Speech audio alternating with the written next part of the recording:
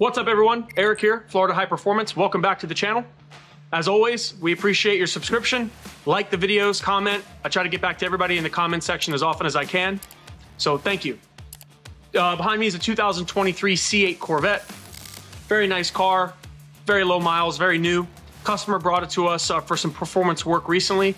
Added a set of headers, some high flow cats, and an exhaust system. As well as a Haltech intake. So car has what we would consider full bolt-ons at this point. Sounds awesome, runs great. Recently we got hooked up with DSX Tuning, Dave and his crew, and now are able to offer flex tuning on the Global B platform, such as the C8, which is really cool. In the past, if we wanted to run E85 in these cars, we would have to have two different maps. We'd have to have a 93 map and then an E85 or any mix of E85 and 93. Now, with the flex fuel capability and what we're able to do here through tuning and with flex fuel sensor and things like that, we're able to actually run E85 in this car and 93, and the customer does not have to do anything as far as changing the tune file, which is awesome. So just like we have flex fuel systems on all these other builds that we do, we can now integrate it into this platform, which is amazing. So what we're essentially going to do today is tell you a little bit about the system, how it works. We're going to do some baseline testing on this car. We're going to dial it in with Alex Peitz from Peitz Tuning. He's going to get this thing dialed on 93. We're going to get the 93 out of the tank. We're going to switch over to E85, and then we will continue to tune this car. Hoping to see really, really awesome gains on E85. This is a bolt-on car. It's not boosted, so we're not expecting crazy numbers. But as always, when you're able to run ethanol in these cars, we can up the timing. They love it. They run really, really well. So I'm expecting really good results. Again, we're one of the few shops in the country that offers this service. Dave at DSX was gracious enough to bring Florida High Performance into his program, and we're going to roll with it. So I'm going to go ahead and start some testing on this car. I've got Alex on the laptop today. He's going to help me dial this thing in. We're going to talk about our baseline results as well as our 93 and our E85 results. So sit back. Hope you enjoy the video, and we will see what this thing does here in a little bit. Thanks, guys. All right, real briefly, I just want to go over what comes. Let's say you come to Florida High Performance and you say, hey, Erik, I want to do some flex tuning on my Global B vehicle, whether it be a Blackwing or a C8 or anything like that. Again, this is all proprietary. It's all through Dave at DSX Tuning. Flex fuel sensor, his harness, and a couple of lines here depending on how we're going to route the fuel line through the sensor and then back to the fuel rail. What's really cool about this is it is plug and play in a sense that you know, I don't have to go out of my way to really make all this stuff work. It kind of comes with everything I need.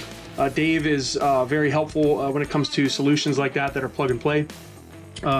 Where we have to obviously unlock the ECU through HP Tuner, so the ECU does come out of the car, it gets sent to HP Tuners, they unlock it so then we can access it, we get the file, we work with Dave on that, and what we're then able to do is enable flex fuel tuning and get to it. So again, there's really not much to show here. This is just the kit. This is what it comes with. If you were to come here, this is what we would provide you. We would unlock the ECU, and then we would get to the flex tuning. So if you have any more questions on this or how it works, anything like that, I'd be happy to explain that, and you could certainly contact me here at the shop or via you know, YouTube through this video, and I could tell you a little bit more about, you know, things like cost and time and things like that. So we're gonna get to it. I will see you on the other side of the C8 Global B Flex Tuning.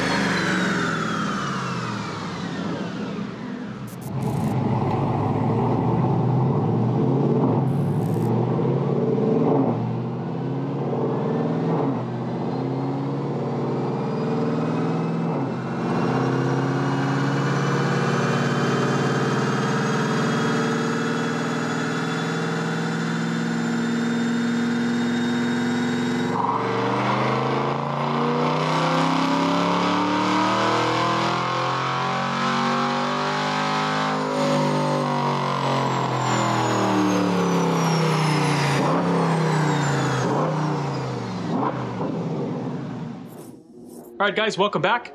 that concludes the flex tuning on Robbie's 2023 C8 Corvette.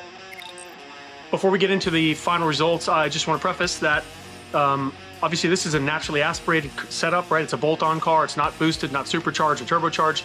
Would we typically run E85 on a naturally aspirated setup? Not really. We usually run 93. That's sufficient for what most people are trying to do here. So keep that in mind when you're listening to the results and what we made. It's a naturally aspirated setup.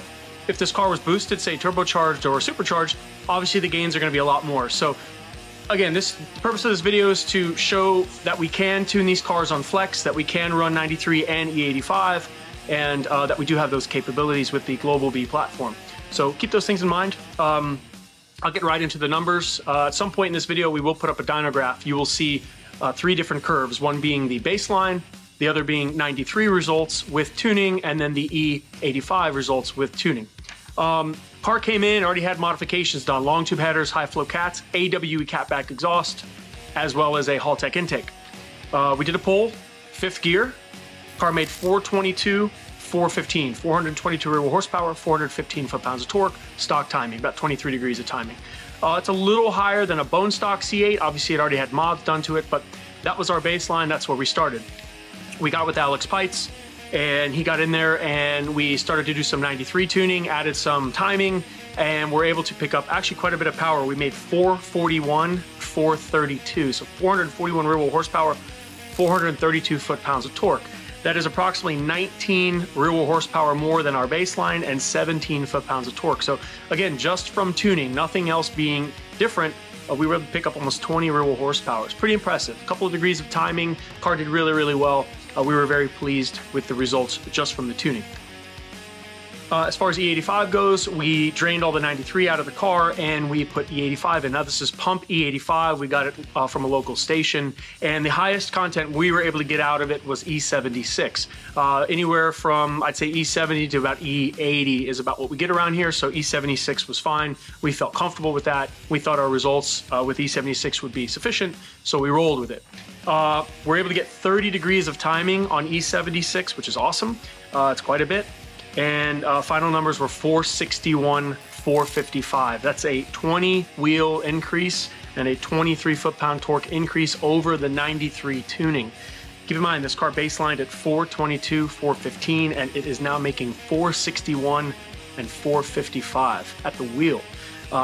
Again, naturally aspirated, bolt-on car, drive this thing every day, and now he has the pleasure of being able to switch between 93 and E85. He could even mix it if he wanted to. He could run something like E50, although I wouldn't. I would either run one or the other, but you certainly can.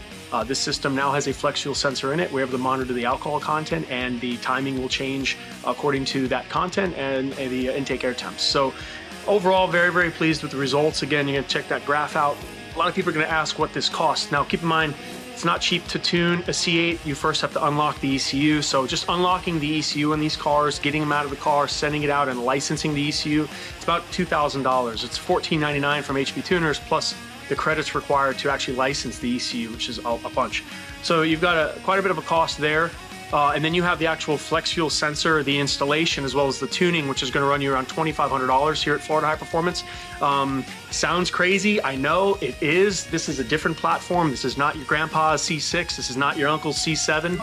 This is a C8, folks, and unfortunately, it's gotten complicated and has gotten expensive. So you want to compare the gains to the cost, that's fine. I would certainly love to hear from you guys in the comments and see what you think about, you know, the type of power we picked up for the money he spent, as well as the mods. But look, at the end of the day, we made power, we made torque, it's super reliable, and he's going to be one of the very few people down here driving around on an actual flex fuel tuned C8. Everybody else is going to be switching maps.